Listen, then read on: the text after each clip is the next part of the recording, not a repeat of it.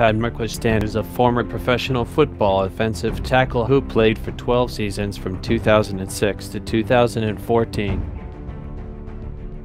McQuistan was born on April 30, 1983 in San Diego, California. In college, McQuistan played for the Weber State Wildcats in Ogden, Utah. McQuistan was drafted by the Dallas Cowboys in 2006 in the 7th round as the 211th overall pick. Over 12 seasons, McQuistan played for the Dallas Cowboys, the Miami Dolphins, the Tennessee Titans, the New Orleans Saints, the Dallas Cowboys, the Arizona Cardinals, the Jacksonville Jaguars, the Tennessee Titans, and the Atlanta Falcons.